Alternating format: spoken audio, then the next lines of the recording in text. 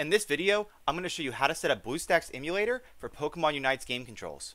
Now, if this looks like it's a little bit too complicated for you, don't worry. I'm going to put a link to my config file in the description down below. So you just have to download that, import it into your own BlueStacks, and you'll have the exact same setup that I have. If it's not too much trouble or this video helps you out, please hit that like button and consider subscribing. It helps me out a lot. Alright, so to set up your control settings, you need to come over to the right side of BlueStacks, so there's like a little taskbar, and it's the fourth icon down that says Game Controls. Click on that and this little window will open, and then you want to click Open Advanced Editor. Now that'll bring up this little window that has all these controls on the right side, and I'm just going to go over which controls that I use and what they're used for and how to set them up. So first we have the MOBA D-pad. This is basically how you run around, and that's right here, so you've just placed it over where your character's movement is. And then once you place it, you need to make sure you highlight it and just come over here to the bottom left where it says settings on this little cog and click it. It'll open up this window, and you need to set the hero dummy position to 50-50, or you can drag it over there, but I would just type in 50-50, and I set my hero speed to 5. And the reason you need to set the hero dummy is because that decides where your character will move in relation to where your mouse cursor is. Next we have MOBA skill pads. Now these are all the skills that you use, and the reason you have to use the skill pad is because it allows you to aim which direction you're going to shoot it. So I have 1, 2, 3, and then it's just Q, W, E.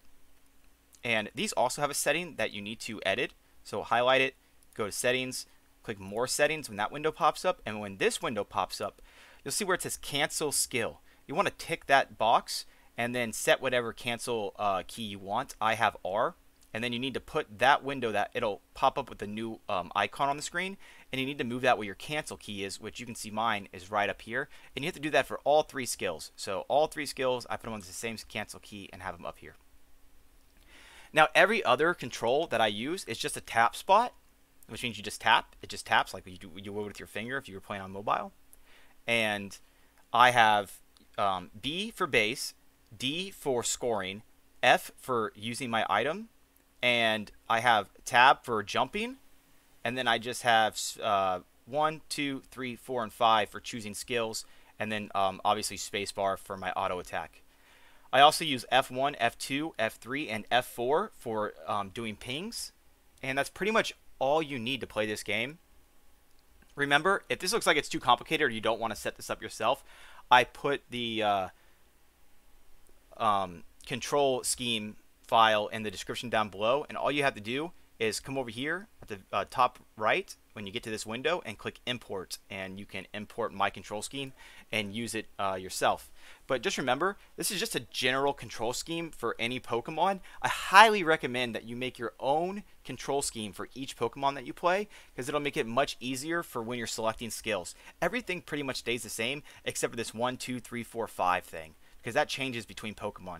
So what I would do is make your own profile for each Pokemon, and then have 1, 2, 3, 4, and have those on the skills that you want to pick. And then you don't have to have a 5th button, and you'll make sure that you don't accidentally misclick and choose the wrong skill. There's also one very important setting in the game settings, and I highly recommend you change this.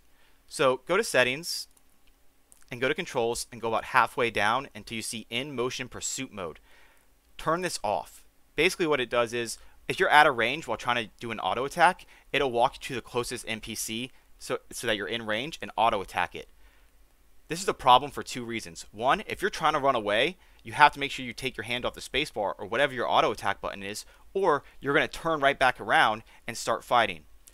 The other problem it causes is if you're holding down the spacebar, or again, whatever auto attack button you are using, and you forget to let go of it before you do a skill shot, you might miss your skill shot and it might not even go in the direction that you want it to. So I highly recommend you turn this off and learn to play without it. It will help your game out immensely.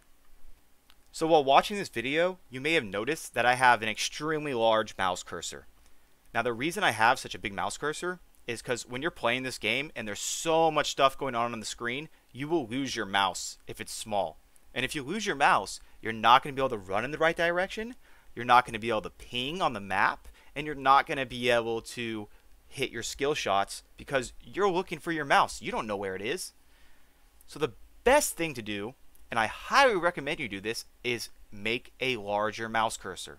And you can do this right in Windows settings. All you have to do is go to your start menu, click on PC settings, go to ease of access, and on the left side here you'll see mouse pointer. Click on mouse pointer, and there you can change the size and the color. I didn't find it necessary to change the color. When you make it this big, it's very easy to see where it is and it doesn't get in your way. I put it about halfway up and on the slider, and that works for me well. So I highly recommend you do this. It'll help improve your gameplay a lot. Alright, so that was pretty much it.